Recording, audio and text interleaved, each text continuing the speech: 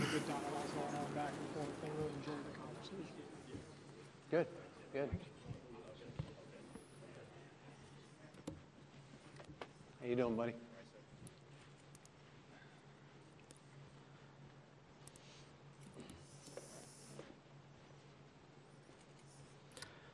It is my pleasure to introduce Admiral Jonathan Greenert, our 30th Chief of Naval Operations. A native of Butler, Pennsylvania, Admiral Greenert has served at every level of command to include command of USS Honolulu, 7th Fleet, U.S. Fleet Forces Command, and now as our Chief of Naval Operations. Following command of USS Honolulu, Admiral Greenert was presented the Admiral Stockdale Award for Visionary Leadership. Accompanying CNO is our Navy's 13th Master Chief Petty Officer of the Navy. MCPON Stevens was born and raised in Montana. Following graduation from high school in May 1983, he immediately entered the U.S. Navy and became an aviation structural mechanic. MCPON Stevens has served in a multitude of operational commands, and prior to assuming duties as MCPON, served as Fleet Master Chief for Commander, U.S. Fleet Forces Command. Our Navy could not be in better hands. Ladies and gentlemen, please welcome Admiral Greenert and MCPON Stevens. All right, welcome. Hello, everybody. How y'all doing? Y'all may be thinking, you guys can kind of relax for a minute and we'll give the oath here. You're saying, well, what's with it? These two clowns come into town and it's freezing cold. You ought to be happy. Last year when I came for what is really, I'm here for the Navy League dinner tonight, we had a snowstorm. So you're actually getting a small break. Nobody thought that was funny at all. I say, we're not laughing because it's cold. And I'm still cold. I don't know about you from being outside. So y'all re-enlisting? Y'all ready to go? All right. One more time. Y'all ready to re-enlist? It's Friday afternoon effect. Okay, so without further ado, tell you what, I'll come over here and that way you can be there, MCPON. All right. Please, attention to oath. We will administer the oath for the re-enlistment. Raise your right hand. Repeat after me. I state your name. Do solemnly swear that I will support and defend the Constitution of the United States against all enemies, foreign and domestic, and I obey the orders of the President of the United States and the officers appointed over me in accordance with regulations and the Uniform Code of Military Justice. So help me God. All right, congratulations. There you go, Donald. Thank you, Major. Congratulations. What's your name? Sean Anderson, sir. Anderson? And where are you from? Mahia, Texas. Mahia, Texas? Yes, sir. Is that near Dallas? It's close to Fort Hood, sir. Fort Hood? So you don't care about sports teams or anything like that? No, sir. Okay, well, you're honest. That's good. That's always good. Congratulations. Lady, what's your name? Lee Foreman. Lee Foreman. Foreman? Where are you from? Las Vegas, Las Vegas? Is this your family? Yes, sir. Oh, he's got his family here. We got to take another picture. Hi, and who would this be? What's your name, ma'am? Melinda? Very nice. Where'd you say you're from again? Las Vegas. Las Vegas. Did you meet him in Las Vegas? No? You wouldn't admit it if you did, would you? And who would this be? Elijah. How you doing, buddy? Yeah, it's good to see you. So where are you from then, miss? If you're not New York? So where'd you guys meet? Sasebo, Japan? Okay, it all came together. That makes total sense to me. I see. Well, let's get a picture here, and then we'll come back and get that one. Photographer, you ready? All right.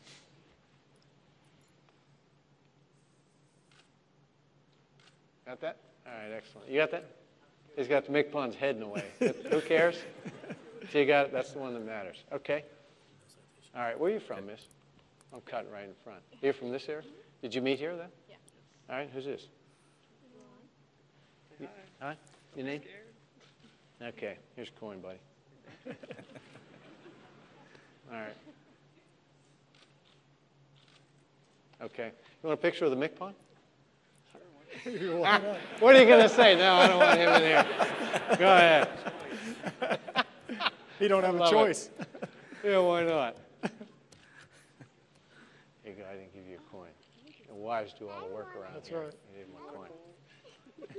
All right. You're welcome. Good manners. Congratulations. How you doing, buddy? Colin, what's your? Where are you from? Florence, South Carolina. Florence, South Carolina. You married? Kind of rich, aren't you? You got a little money? You wish? You got hobbies, right?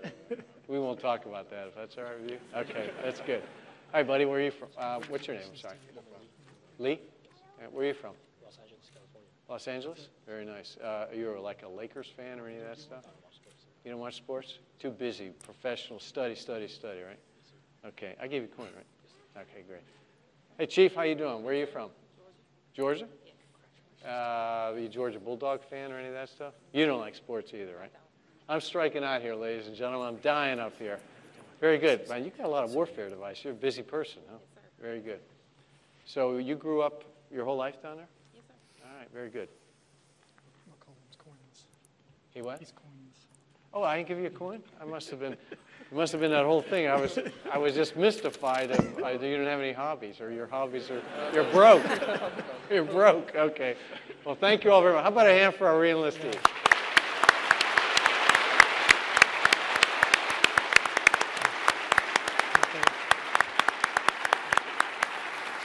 Y'all can sit down if you like.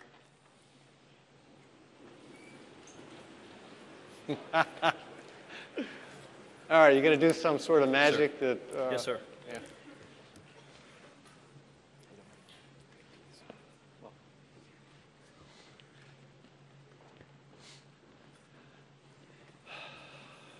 How you doing, Master Chief?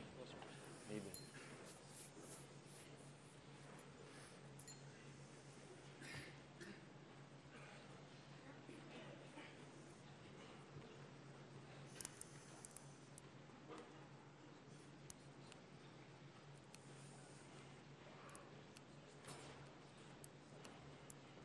Hey, guys. Good. Thanks. Okay, attention to award.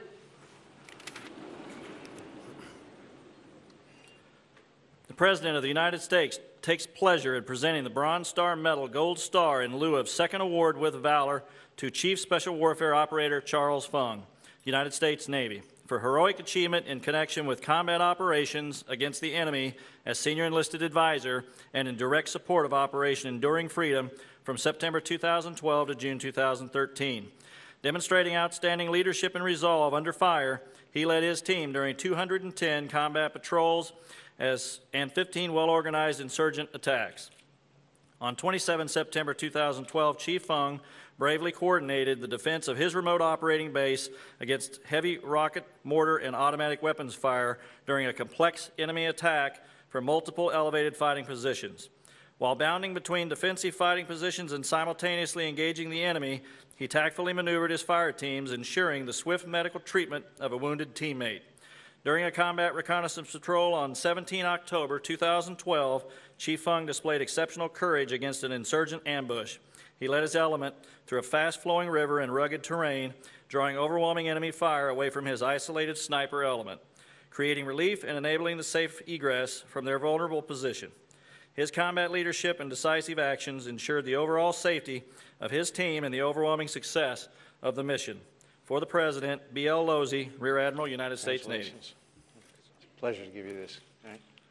Nice to see you. Good? All right. Where are you from? Where'd you grow up? Queens, New York, sir. Queens, New York? Are you a Mets fan? Yeah, I am. And proud of it, right? Real New Yorkers are Mets fans, sir. Oh, okay. There's a little bit of challenge out there, but we'll leave that one go. It's my pleasure. Congratulations. President of the United States takes pleasure in presenting the Bronze Star Medal with Valor to Chief Special Warfare Operator Scott M. Letelier, United States Navy, for heroic achievement in connection with combat operations against the enemy as Senior Enlisted Advisor and in direct support of Operation Enduring Freedom on 5 November 2012. During a combat reconnaissance patrol, Chief Petty Officer Letelier led a 34-man force through highly kinetic and enemy-controlled terrain. Along the route, his element discovered a 30-pound improvised explosive device, at which time he quickly cleared the area and relayed the threat to the ground force commander. He displayed exceptional bravery and combat leadership against a vicious insurgent ambush from 3 elevated fighting positions. He immediately engaged the enemy while maneuvering his fire teams in a decisive counterattack. Upon identifying that his element had sustained a casualty from the effective machining gun fire, he left his place of cover, ran to the downed man, dragged him to cover, and assisted in providing critical combat casualty care. While still under relentless incoming fire, he took control of 2 F-16 fighter jets and conducted 3 gun runs against the entrenched enemy. His actions allowed for the egress of the casualty while suppressing the enemy threat and enabled the safe return of all friendly forces. For the President, B.L. Losey, Rear Admiral, United States Navy. Chief. Privilege to award this medal to you. Congratulations, Chief.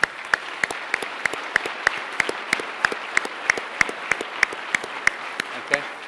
Where are you from, Chief? Plainview, New York. Plainview, New York? All right. Are you a New York kind of sports fan or whatever? Yeah, Giants, really. Giants. Holy cow. You know, I need to separate you two? You guys will be all right, okay? Congratulations. Pleasure. You know, I didn't give these guys to you. Give a coin. There you go, Chief. Thank you very much. Thanks so much, Chief. Okay, proceed. Secretary of the Navy takes pleasure in presenting the Navy Commendation Medal to Master at Arms First Class Harry St. Felix, United States Navy, for meritorious service while serving as Security Department Leading Petty Officer at Jeb Little Creek Fort Story from October 2012 to September 2013. Displaying exceptional skills and resourcefulness, Petty Officer St. Felix's singular efforts resulted in his selection as Jeb's 2013 Sailor of the Year. Demonstrating comprehensive knowledge and exceptional leadership, he guided and skillfully managed 88 military and 64 civilian law enforcement officers responsible for providing force protection and law enforcement services within the Mid-Atlantic region. For the Secretary of the Navy, F.E. Hewlett, Captain United States Navy. You're running out of room for a Navy Achievement Medal, so this is a good thing. That's great. Congratulations to you. I got a coin here. Where are you from? Brooklyn, New York. Brooklyn, New York? Man, we're like drunk on New York up here, aren't we, huh? Guys, look over there. We'll get a picture. Good? He's getting nervous holding my hand. Okay. Thank you. How are you today? Good to see you. The Secretary of the Navy takes pleasure in presenting the Navy Achievement Medal to Electronics Technician 3rd Class David Velasquez, United States Navy, for professional achievement in the superior performance of his duties while serving as Work Center Supervisor and Color Guard Coordinator at Jeb Little Creek Fort Story from October 2012 to September 2013. Displaying exceptional skills and resourcefulness, Petty Officer Velasquez's singular efforts resulted in his selection as Jeb's 2013 Junior Sailor of the Year. His direct leadership ensured the flawless supervision of 65 audiovisual setups, supporting both the staff and 130 resident commands, while also professionally coordinating over 50 color guard ceremonies throughout the Mid-Atlantic region. For the Secretary of the Navy, F.E. Hewlett, Captain United States Navy. Good job.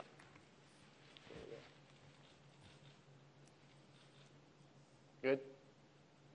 All right. Congratulations. Where are you from? Jersey City, New Jersey. Jersey City, New Jersey. Man, we can't get away from this area. I think the NFL's up here advertising the Super Bowl in New York here, and they got all these guys out here. Anyway, please proceed. Sir. Secretary of the Navy takes pleasure in presenting the Navy Achievement Medal to Master at Arms Seaman Austin Mumford, United States Navy, for professional achievement in the superior performance of his duties while serving as Armory Ready for Issue Custodian at Jeb Little Creek Fort Story from October 2012 to September 2013. His display of exceptional skills and resourcefulness resulted in selection as Jeb's 2013 Blue Jacket of the Year. His diligence while managing the midshift armory resulted in the flawless daily accountability of 334 M9 pistols, 60 M4 rifles, 43 M500 shotguns, 11 M11 pistols, 9 M240s, and 2 38 calibers with 0 discrepancies. For the Secretary of the Navy, F.E. Hewlett, Captain United States Navy.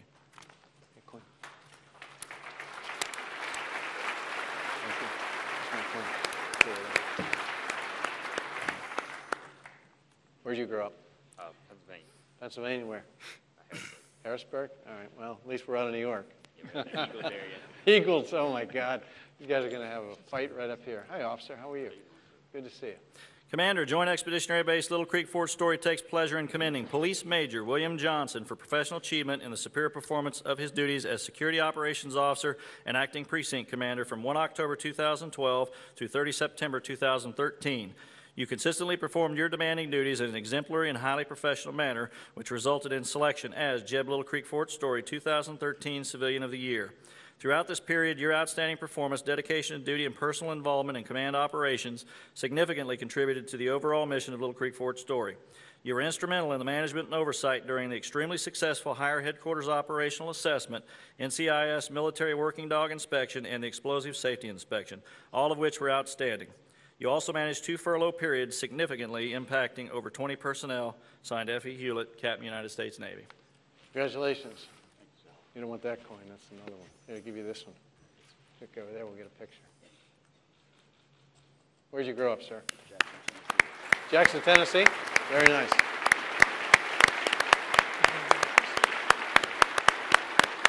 So what is the, these guys got medals for being, Sailor of the Year and all that other stuff in action. What do you get for being Civilian of the Year? Your coin? Give this guy a parking spot or something, a Starbucks, a month of some. I'll tell you what, Skipper, you got to do something here. I'll let you take that on, okay? Yes, sir. All right. Then drop me an email when we figure out what we do with this fine gentleman. Wait. All right. Thank you so much. Thank you, guys.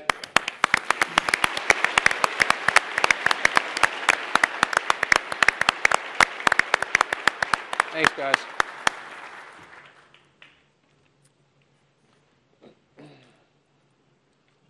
Ladies and gentlemen, the Chief of Naval Operations, Admiral Greener. Okay, please have a seat. We'll try not to bounce up and down so much, and that would be good. Well, given these awards, it reminds me of the kind of the vast amount of duties and jobs and missions, and you guys are out and about, and it's been that way for well over a decade and a half here. So it's great for the MCPON and I to be here in Little Creek and see all you, the very disparate commands. I love the green uniforms. They all just kind of fit in very well. You guys got the comfy kind of jackets on, whatever I call, what am I thinking of, shells, I guess, there, and I guess we can talk about that at some other time. Just a couple of words from me, and now I'll ask the MCPON if he wants any. But what we get out of this more than anything is listening and learning.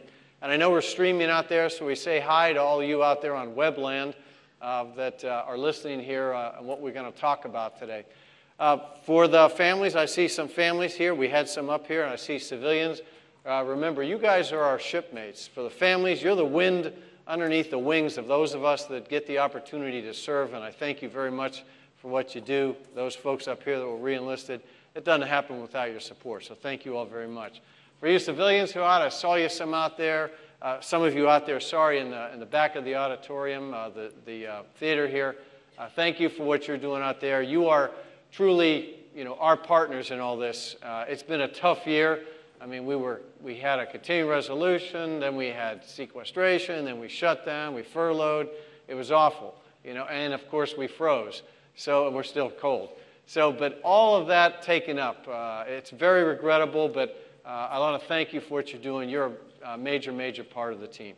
So now as we look ahead, what do we got to look ahead? What do we have out there in the future? Well, there's this commercial that's kind of popular out there about, I think it's around about DirecTV. If this, if this, if this, if this, and it's kind of humorous. We have a stable budget now. We have a budget. And we're going to have a budget next year, an agreement, a number. And when you get that, and when you have a stable budget, then you can plan ahead. And you don't have to furlough, and you don't have to do hiring freezes, and you know where the ships can do maintenance, and then you can plan maintenance. And when you can plan maintenance, the company can plan maintenance. And therefore, you don't pay a premium for that, and you'll get more work done in the shipyard. And when you have a budget, you can plan on training and not just the next deployers, so you can get ready for that and get that going. When you have a budget that is very, very close to what you asked for, then you can continue your civilian hiring and get some of the backlog on your bases done. So we have a lot to sort of look forward for in 14. It's all relative, I'll give you that, compared to where we were in the last 18 months. But it's looking much further up. For those of you that do amphibious operations and expeditionary operations, the Joint the Spearhead just left.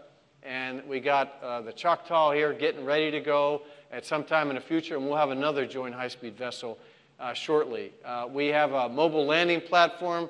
Some of you may not know what that is. I didn't bring pictures today, but it is a huge a sea-based support ship that provides lots of volume of ship-to-shore equipment and material, and she's going to do her shakedown this year, and she'll be on deployment about 1 year from now. We have a second one of these large ships. They're They're almost as big as a big deck amphib. And we have another one that we'll commission here next Saturday. We have a third, we have an afloat forward staging base, which is almost as big.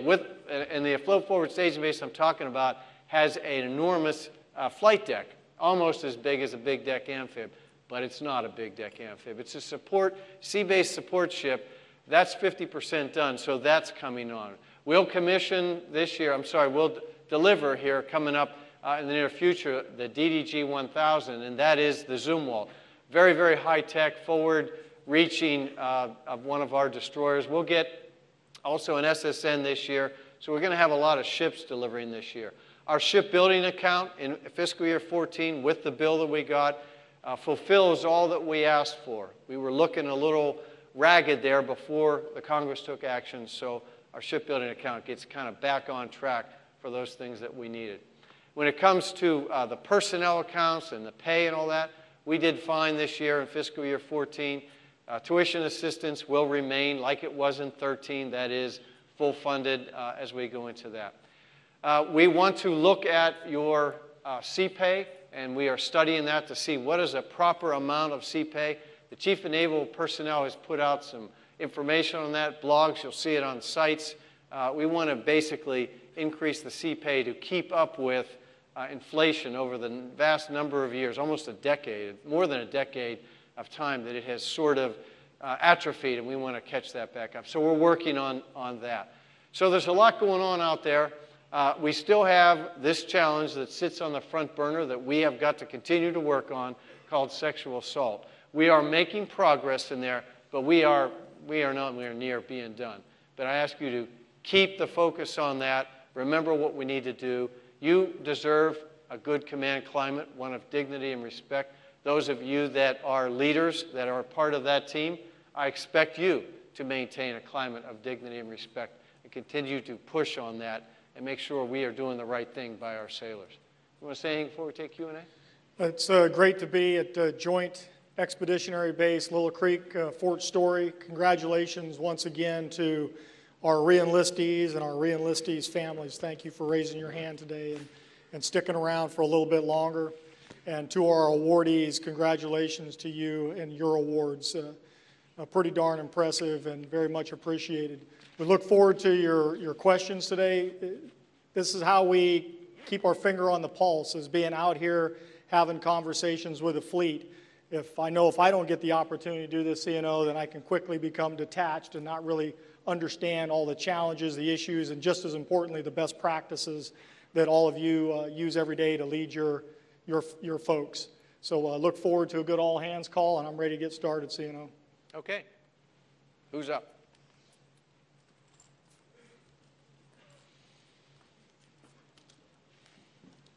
How you doing, sir? Good. Master Chief, how you doing?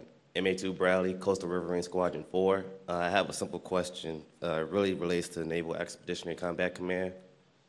Basically, I'm just trying to wonder, where do you see NECC going within the next couple years? Since our footprint and everything is getting smaller in the Middle East and whatnot, do you see us shifting towards Africa more, or are we just like kind of just going to not really have any more missions coming our way?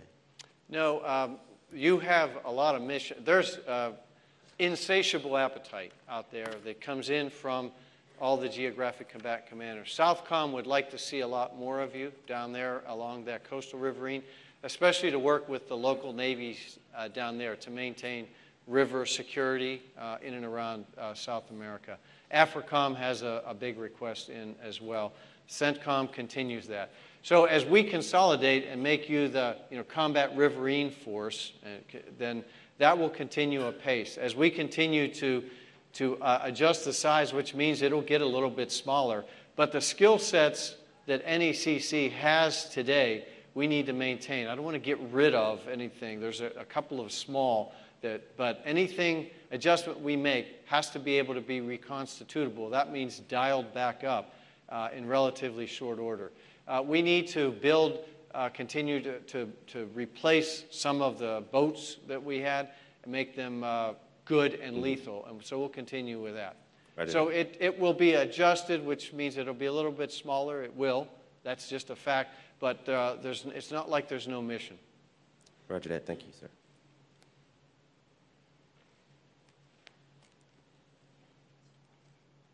Hello. Good afternoon, Admiral. Hi. Good afternoon, CNO.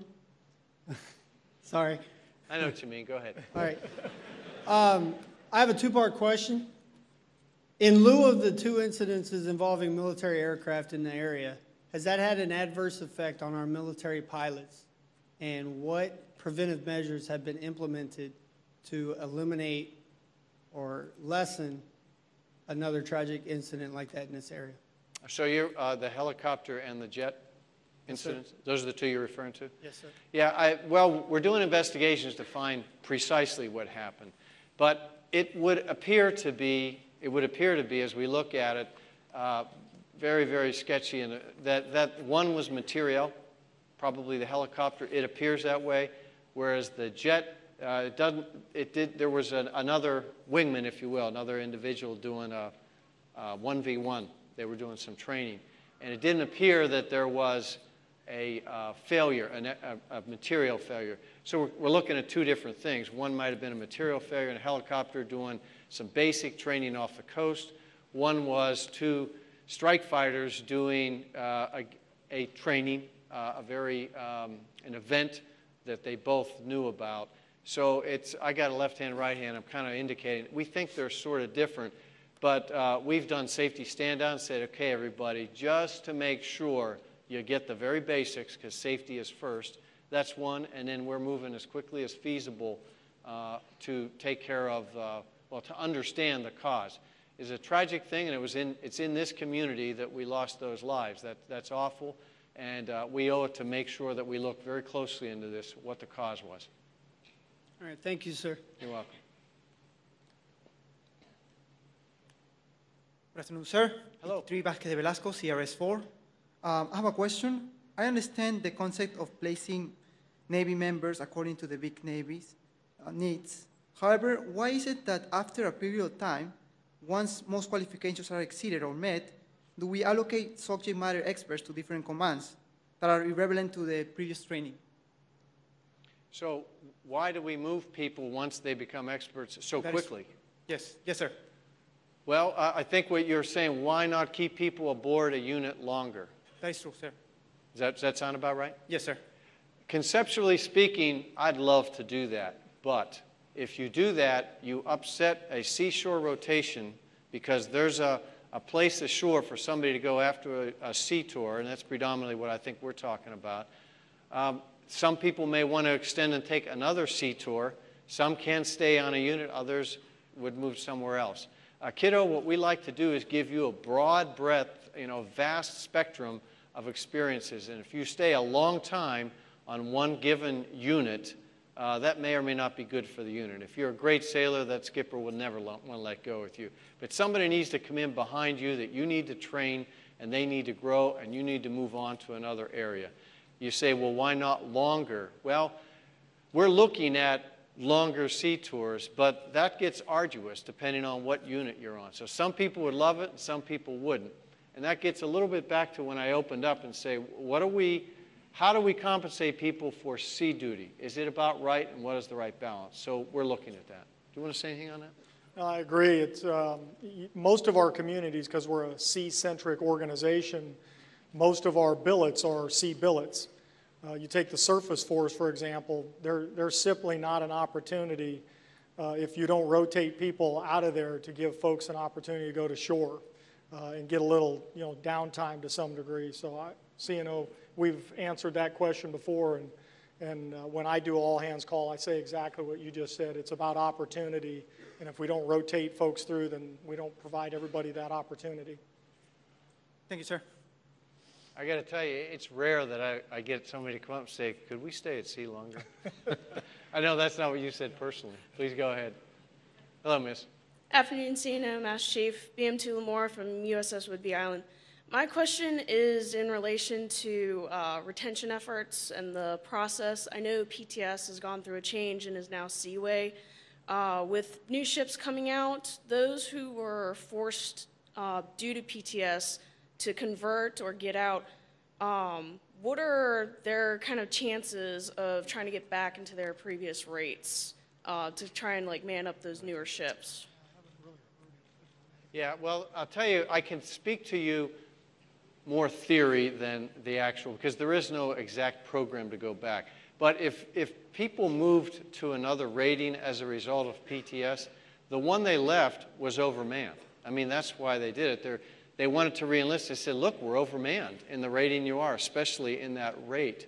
I'm sorry, in that rank. And so folks went to another rating where they were really needed. To come back, if that is now kind of lesser manned or there's a need for it, theoretically we could do that. And theoretically we ought to be looking at that when you would come up to re-enlist in this other rating, if that makes sense to you. But if to cross-rate again, I don't know that there's a process to do that right now. You heard of that? Yeah, so the way she's describing it. Right, and when sailors, as the CNO just said, when a sailor was separated through PTS, it's because their rate was overmanned. But if you remember, before they separated, they were afforded opportunities to cross-rate into other fields, right, if they qualified. So in order to be separated through PTS, what that really means is that the person, for whatever reason, was not able to convert into one of those open rates. So if they got out of the Navy and they wanted to come back in, there's a high probability that they'd be asked to come back in into one of those rates that they didn't qualify for when they separated, unless their ASVAB scores went up or they had a medical condition they were able to resolve. So this would really be a case-by-case basis, because when you come back in as a NAVET, as a former sailor, and there's a whole nother process for coming into the Navy under that process. I haven't heard of anybody who's came back in after being PTS'd or have gone home through the PTS process, but probably a good question to ask Admiral Moran, our CMP. So there's somebody writing down all the questions, not your name, just the question. And we go back and we look through these to see if there's policy changes needed. So we got that piece of it. I misheard your question. I thought you were saying somebody who re-enlisted into another rating to come back into the rating, not separated. Forgive me. No, my question was more geared towards those who had to change rates, who are still in the Navy. Okay, so to come back into the rating. Yes. I think it would be a request to cross rate again, and it would be, what is the situation in the rating you left? You're saying, well, it may open, and I'm saying, okay, we'd have to take a look at that. Okay. Thank you, sir. Hey. Good afternoon, sir. MCPON. Petty Officer First Class Ryan Gauss, Coast River Marine Squadron 4. I was curious, will the current standard for the retirement program be around and remain in place for the next 10 years? You mean the retirement program as you know it? Yes, sir. Yeah, absolutely. In fact, there are kids in Great Lakes today, there are kids in high school, frankly, who will join, who will then go to Great Lakes and enter the Navy. Any new retirement program will be grandfathered to the one, if you have a uniform on, that's your retirement program. I mean, that's the deal, if you will, where we as the chief said, look, if we're going to change the retirement program, where we stand is those that are in came in with a covenant, and that's maybe the reason you join. Although I don't know if you all know it, but about 17 out of 100 ever stay to 20 years. So there's 100 here. There's only 17 here that it would apply to. That's not my point. My point is that it should be available to you. So the answer to your question is yes. Thank you, sir. I'm just taking a stab at it, but I think you probably have about 10 years in the Navy. Just over 8, Master Chief. Good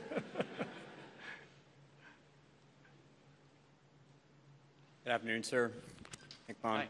My question is, how will an increased Arctic presence affect deployments and deployment time? I know that we are going to be supplementing the Coast Guard with goings-on in the Arctic region. I was just wondering how that's going to affect our deployments. Did you say Arctic? Yes, sir. Yeah, it feels like it today, doesn't it? I don't know yet. I don't think it will be that big, and here's where I'm coming from. I asked the oceanographer of the Navy so that we could understand where the heck we're going on Arctic operations. Number one, show me the scientific evidence studies that are done on how big the ice will be, and yes, it is getting smaller. So that was one, and he did that. And I don't have any slides here today. But if you go to the website, our website, and you fish around there, you should find the Arctic slide. We have it posted. But here's the deal. Yes, it gets smaller. Okay, so what are the transit lanes in the Arctic that we'd want to watch? And there are 3 general ones. One runs through what's called the Northwest Passage in northern Canada. One is called the Northern Route, and that goes up near Siberia all the way around. And then there's one that is north of Canada, if you will, but not on the Russian side. So there's 3 basic routes, but the number of weeks a year that they are truly ice-free in 2025 is not that extraordinary. It's not like half the year. Number 2, or 3, as you look at it, how deep is the water in those areas? It's actually not all that deep in certain parts, 50, 60 feet maybe.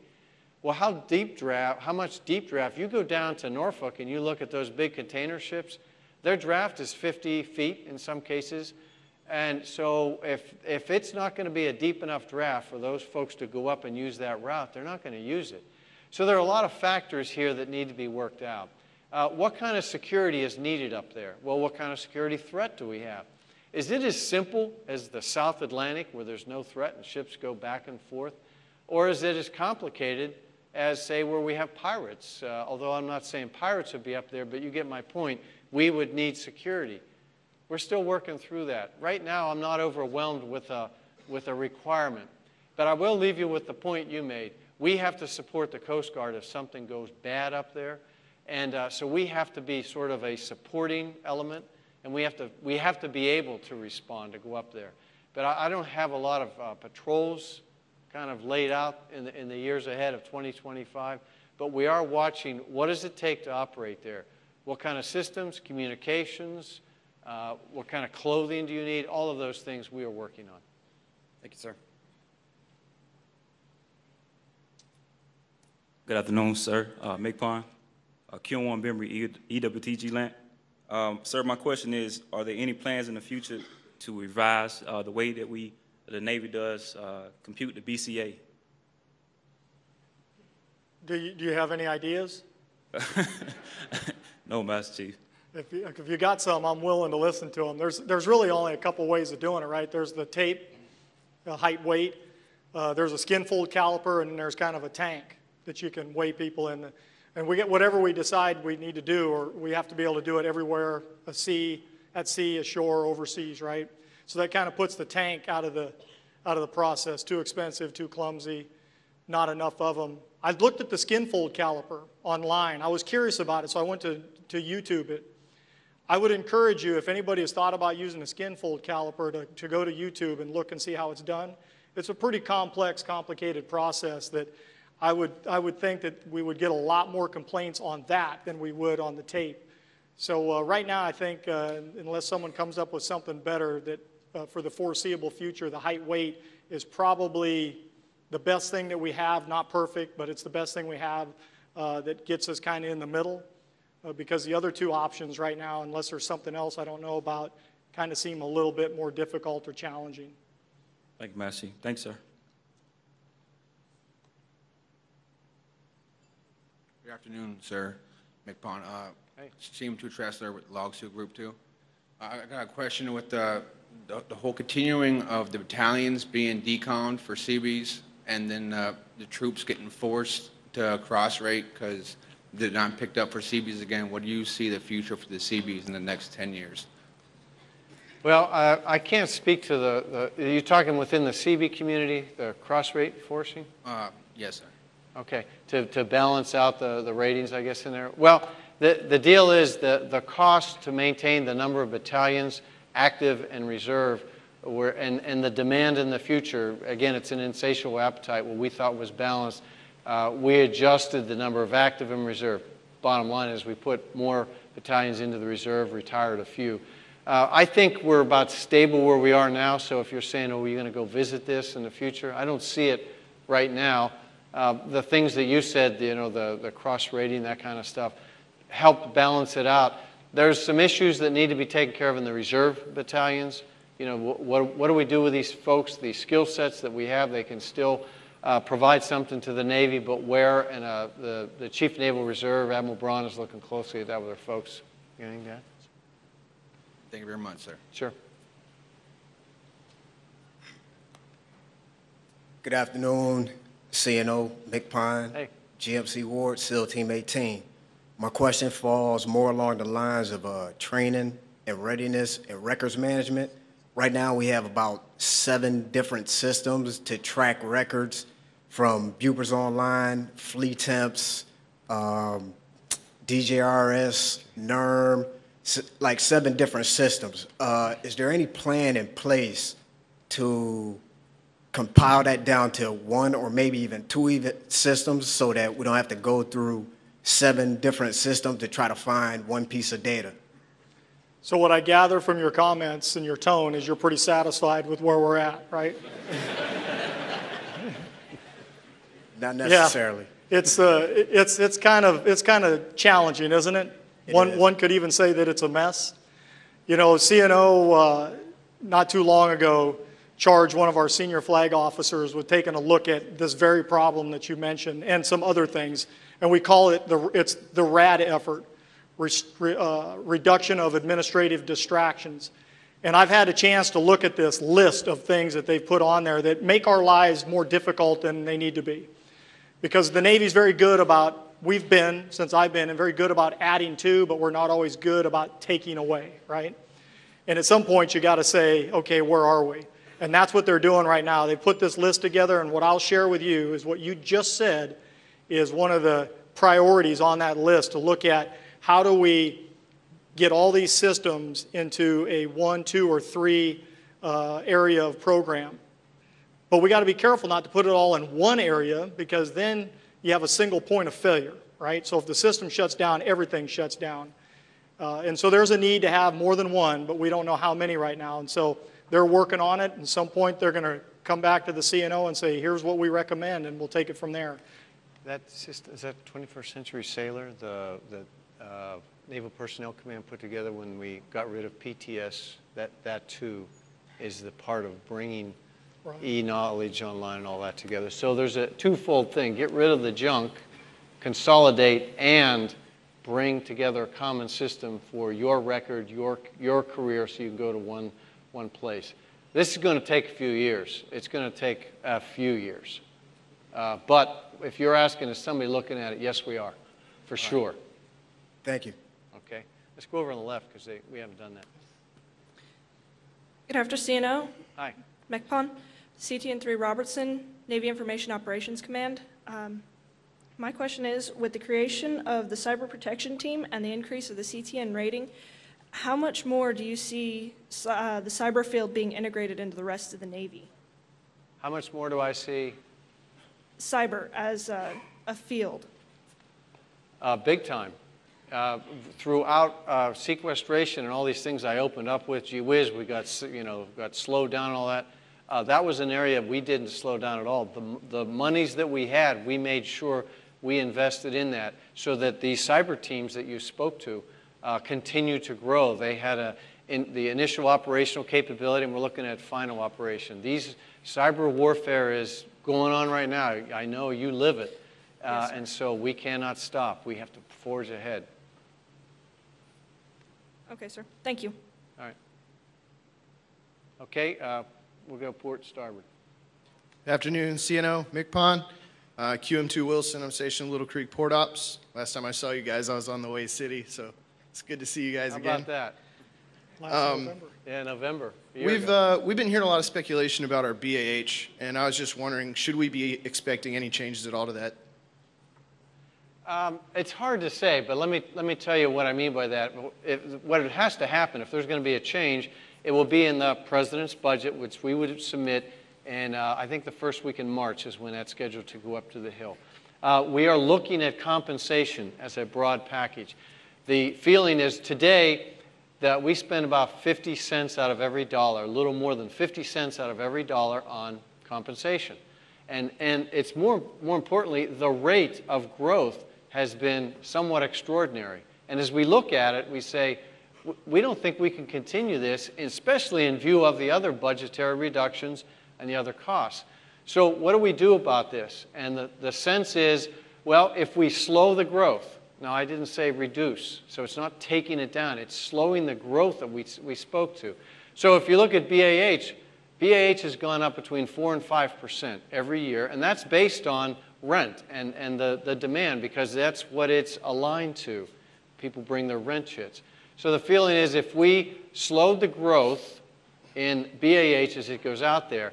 Now, if you have, let's say you live here and you have a lease or a mortgage, as long as you are here hooked to that mortgage with that lease, we're not talking about, okay, click, you know, we change it on you. But when you move and you go to another location, the BAH that you get in that location would be different than if we continue the growth. See what I mean? So if the ones that you're on, you would stay on, the ones meaning the agreements. Are you with me so far? Yes, sir. So it's about slowing the growth. So how does it look like it's coming out of your pocket? If you assumed it was going to continue to grow, and you assumed you were going to continue to pay the rent or mortgage that you had when you moved to another location, then yeah, it would be less than that extrapolated, that difference. But that would be the slowing of the growth. That's kind of the BAH story that is under consideration. We have to figure out what we want to submit, then the Congress has to approve it. Thank you, sir. Okay? That makes sense to you? Maybe take the opportunity. Yeah. Okay, left, I'm sorry. Good afternoon, sir. Huddling up here. Master Chief, OS1 Arthur James, I'm attached to ECRC Norfolk. My question is, what would be the timeline for adding female enlisted sailors on board on submarines? Okay, you had me there for a minute. I'm going, okay. Divers. The timeline is in 16 on 2 submarines, the Texas and the Virginia. And we will have female enlisted on those crews. So we've got to prepare those that want to volunteer and come in and go through boot camp and get that, and those are the 2 timelines. CNO, I was at the gas station filling up to get ready to go back to D.C. this afternoon, and I think there's someone in the audience, they didn't know I was listening to them when they were pumping gas because they said that they had to go to this all-hands call. And it was 2 young female officers talking, and one of them said, hey, did you hear? There's a flash, he said, that there's going to be openings for females on attack submarines. Are you in the audience? Where are you at? I can't. Come on down. No,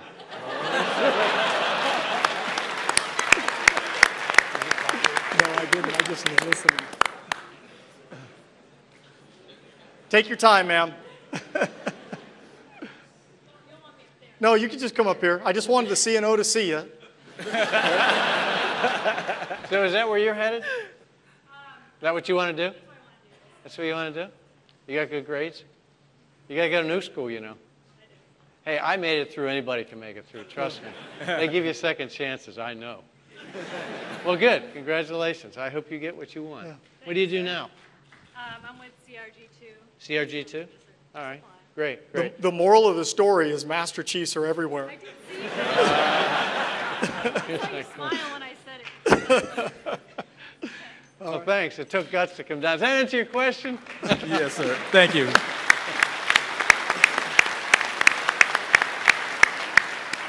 Okay, left, right. I'm sorry. Go ahead. Good afternoon, Admiral, Master Chief. Thanks very much for coming out to talk to us. My name is Lieutenant Justin Dargan. I'm a Naval Flight Officer here at TACRON 21. My question today stems from something that was asked earlier about the Navy training people for a specific job and then forcing them to change jobs, change commands. Specifically, in my experience in the aviation community, I've seen a lot of my friends and colleagues who become very adept at doing their job in the cockpit, in the plane, but then one of 2 things happens to them. Either 1, they don't make rank and are forced out of the Navy, or 2, they do progress up the chain, 05, make command, and they lament that they are no longer able to really fly consistently. My question to you is, do you know if the Navy would ever consider something like a career flyer program for people who don't need to progress in rank but could continue doing the job that they were paid to do? Yeah, I got to tell you, kiddo, we looked at that hard because it's expensive, as you well know, to send you to, I don't know, the War College or anybody, right? And then you come back and then you got to go to the FRS, right? And we got to train you up, and that's pricey. But we don't have, when we looked at it, the luxury to set aside a group that, hey, you guys just fly, and then somebody else kind of comes in and goes out and does the other things. Those that fly have to lead also in the future. And those leaders, if I don't have somebody that understands combat, cockpit, and all that goes with it, it's really hard to find them to go be acceptable on an aircraft carrier, a big deck amphib, or an air boss, you know, on that. They haven't done it. And I talk to my counterpart frequently, the First Sea Lord, and they have engineers, say on their, especially in their nuclear power. I was on a submarine talking. They got their engineers and they got their operators. And so, you know, never the twain, there's like a membrane between them. So these guys up forward don't know what the heck's going on back there, and if there's a casualty, it's quite unnerving. Plus, they're trying to maintain two entities and they can't cross-thread. You know what I mean? I think if we had, if we were in the older days where we had F-4s, we had A-4s, where we had single kind of mission aircraft and a lot of them, rather than the multi-mission aircraft we have today, we may have had to go in that direction. Does that make sense to you? Yes, sir. There are some folks that actually, they come out of the cockpit and they volunteer to go back in, and they actually sort of get away with it, although they don't, in other words, they could go back to back. There are a gaggle of them, but not many. But that's the deal. It's the rounding of the officer in preparation for when you stand in front of me and the day you come in, raise your right hand, I got to prepare you for 05 command. I just make that assumption. So everything I do for that. When the seaman comes in, I'm thinking chief. You know, MCPON and I are thinking that. So that's, as the individual said, why not keep people to sea longer? That's what we like to do. But we do study it, trust me. Does it make sense? The Israelis do it, and they do it quite effectively. But they have a different need in their service. Understandable, sir. Thank you. Okay, thanks for the question. Yes, sir. Good afternoon, sir. Master Chief, GM13, Jeb Little Creek, Fort Story. Just wondering if there was any talks in the near future of changing the winter PT gear. I've been in for 13 years, and that's the only uniform that has never changed.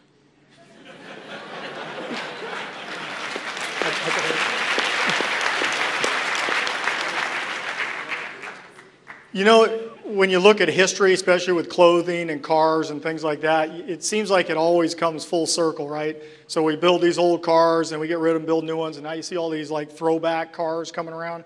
Well, that's what we're thinking with the Navy PTU, right?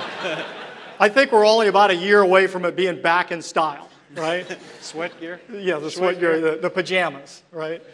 But it's a great question, and I asked the same thing about 4 or 5 years ago. They at a conference I was at, they brought in this winter PT gear and said, hey, this is what we're going to try out. We're going to test it. And so they took it to RTC and did all this test wearing. And not too long ago, I said, hey, where's this winter gear at?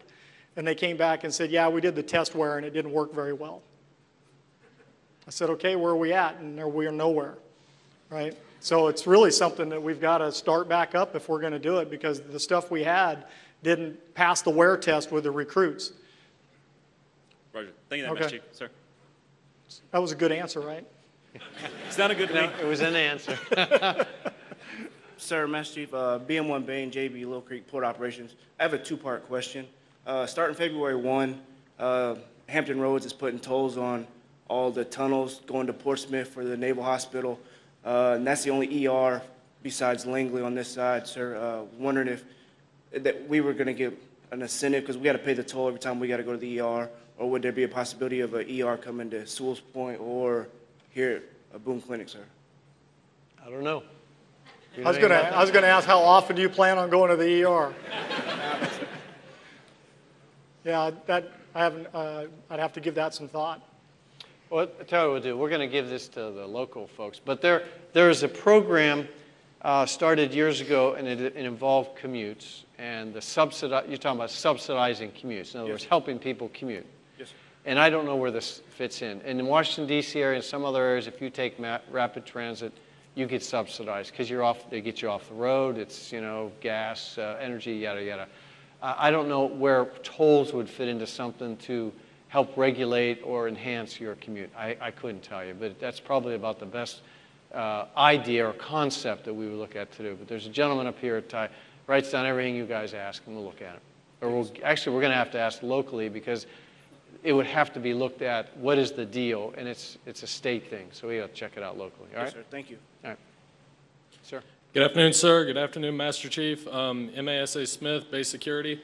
I was curious as to, after the attack, the active shooter situation in the D.C. Navy Yard, I was very surprised that most of the response came from civilian law enforcement. I was curious, during our A school, we were given very basic tactical training. I was curious if anyone was looked into increasing our training due to we have the equipment, we have the personnel, if we could get the training and start forming it up to have our own, to maybe quicken the response time if something like that happened on another base. Sure. Well, I mean, sure, I understand your question. So let me tell you the answer. That what was going on at the Navy Yard and in almost all bases, well, you know this, you have agreements with local law enforcement, right? And frankly, the response by people like Navy people, then we had people who were hired to do security, and they have a certain piece of that.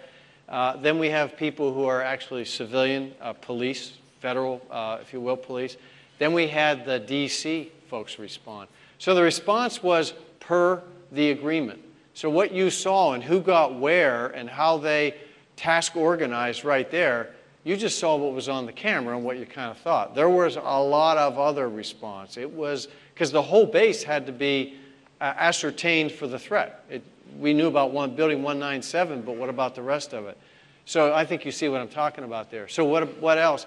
That's all ripe fruit, and in some cases, depending on the agreement, that local agreement, the MA, if you will, the military force does more than but you're saying, no, we want to increase our capability. We'll ask the question, but if we needed it, I think we would kind of do it, if that makes sense. Plus, you got to prove that you can do this. We can't train you and say, okay, Billy, looks good. If they ever need you, you'll just, be able to, it's like people go to the driving course. You went to the driving course, didn't you? Not yet, sir. You didn't? Well, those that do, they always want to try out their driving. And I get driven around sometimes, and I don't want to be there when they do that, but they're dying to do it. And so, but you get my point. You got to be proficient, and that would be part of the issue. Local law enforcement, a lot of times, they are. That's the things that they do to protect the community. Understood, sir. Thank you. You're welcome. Yes, sir. Sir, Master Chief, Senior Chief Basil, SEAL Team 18. For the last 40 years or so, we've been an all-volunteer force, and our op tempo has increased. And our families, as we all know, are very important, as you pointed out today. What is the plan with the commissary programs, which we've heard are going to be eliminated, and MWR, for example, this theater here is an MWR function, because that's very, very important to our families. While we're gone, it gives them something to be able to do quality of life issues, help keep their quality of life better, have more dollars to go in their pocket. So what's the plan at this point? Okay. So let me talk to you about the commissary thing. There's this business, they say, hey, there's an option to shut commissaries. There isn't an option to shut commissaries.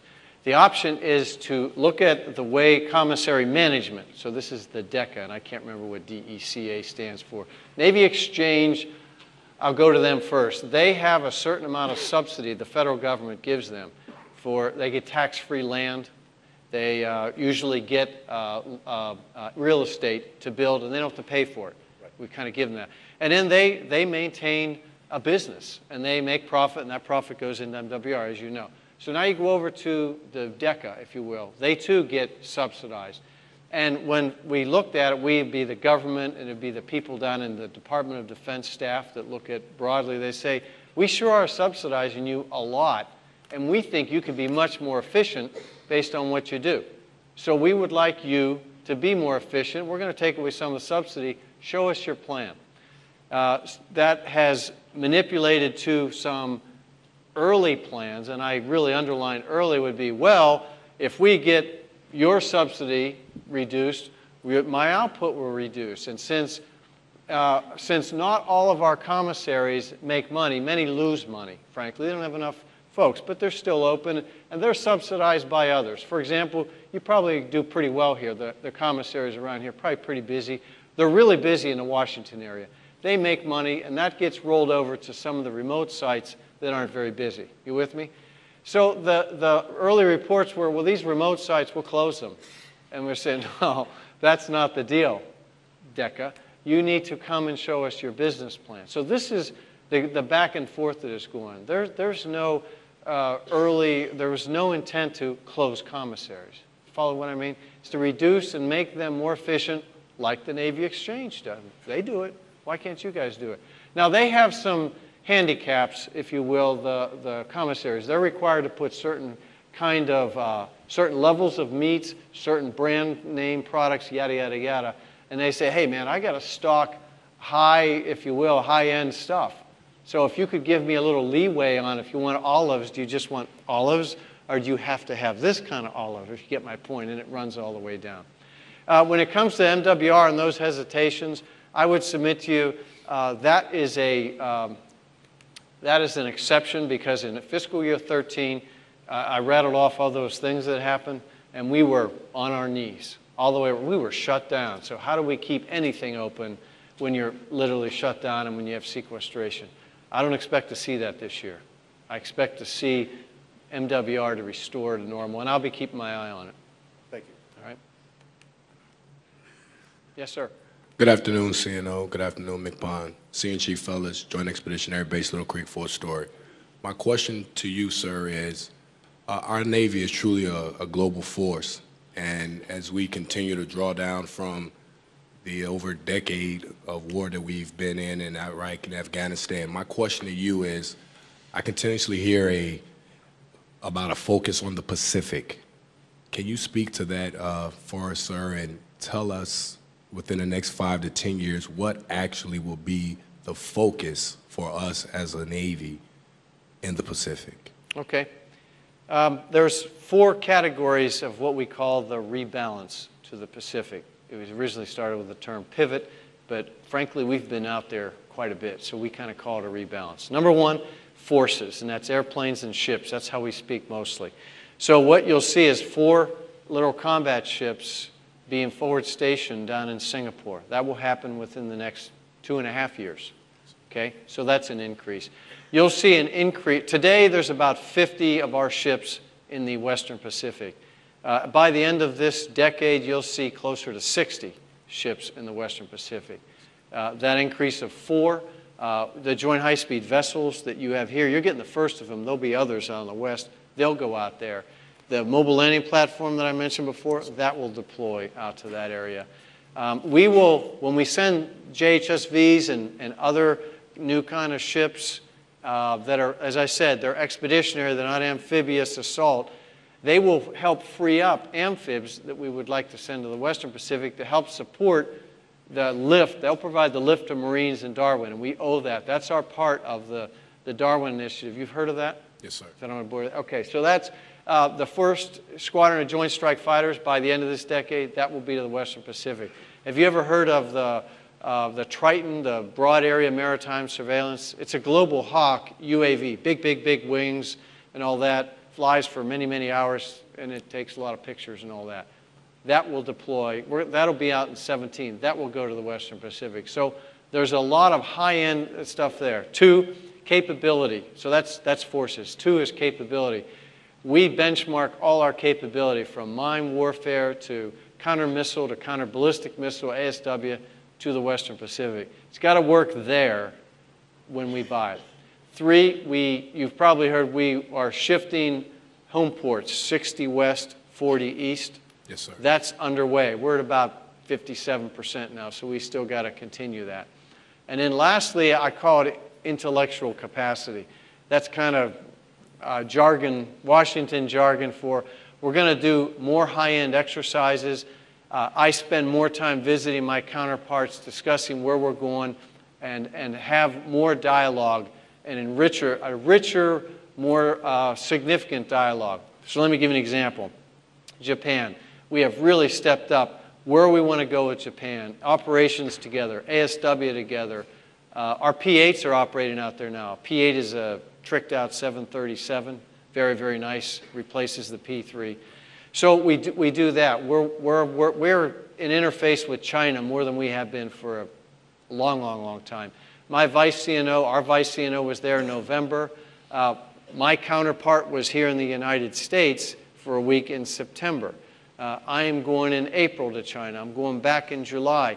I mean, we're lucky if we got one every 2 years. So you can see how that's kind of picking up to figure out what's going on, where do we want to go, let's get the conversation going. It's been difficult, it's grinding, but that's what we got to do to work through that. That's kind of a snapshot. Thank you, sir. All right, Thank pretty you, long. Sorry you asked that question, aren't you? Thank you. Okay, thank you very much. Okay, we're at time, right? Yes, sir. Okay, let me, just a quick remark, and I will turn it over to MCPON. We talked a little bit about, hey, what's this about BAH? What's this about commissaries and all that? So let me say, we are looking at compensation, and I spoke to you a little bit. I said, look, the growth in our compensation, we got to do something about it. We got to arrest the growth, not go down, not change it down. It's about slowing the growth. Any savings we get from that are approved, my plan is to put that into what I call the quality of your work. That's to go into improving the barracks, improving your training budget, making sure that we get more folks ready to cover up gaps at sea, to make sure, put money into spare parts, money into intermediate maintenance. What else? Anything else that I missed as far as the quality of work? That sort of category, we'll lay it out, and we have got to show, and we intend to, if we get such a thing approved, show that any savings that come there gets reinvested in your quality of work, what makes your workplace better. Because your overall, if you will, existence in the Navy, as I look at it, where we invest, is in your quality of life, your salary, your BAH, tuition assistance, gyms, and medical benefits, things of that nature, the things that make your life what they are. And then you go to work, you walk across that pier, or you go to that flight line, or you go wherever you go. What's the quality of your work there? Do you have a trained supervisor? Do you have a supervisor? Are you trained? Is your unit trained? Are you comfortable? Is your CO confident? Is your CMC confident? Are you confident? How does all that come together? And I think we have a deficit in an investment in there, and we need to work on that, and we will. And that's where that will go. I wanted you to kind of get those categories and what we're looking at. MCPON, closing? Just two things. For many years I sat right where you're sitting, and I know what you're thinking when it comes to this pay and compensation and slowing of growth. What I want to share with you is I get the opportunity to sit on boards like CNO talked about, the DECA board, Defense Commissary Agency, and I get to sit in on a lot of these meetings and have a voice on things that affect our families and you when it comes to pay and compensation and retirement and those things. I would be suspect if I were you, but what I'm about to tell you, but I'm going to tell you anyways. I want you to know that an extraordinary amount of effort, thought, and concern goes into these decisions on how they impact you and your families. Nothing is just done, oh, by the way, on a whim. That it takes months and years, oftentimes, before decisions are made, so we fully recognize the impact that it'll have on you and your families. So you always come, number one, recognizing that we also have a mission that we need to perform.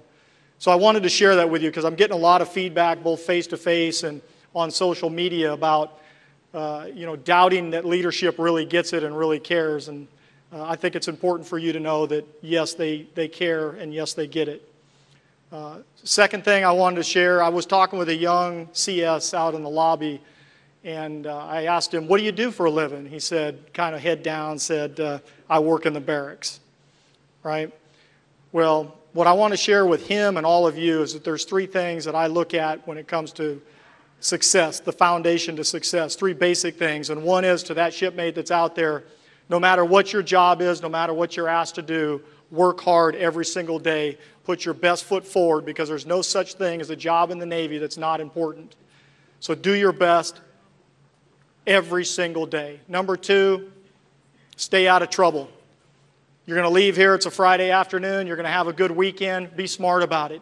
Don't do something to compromise all the hard work that you, and in many cases your families, have done to get you where you are, to get you to where you are today. So stay out of trouble.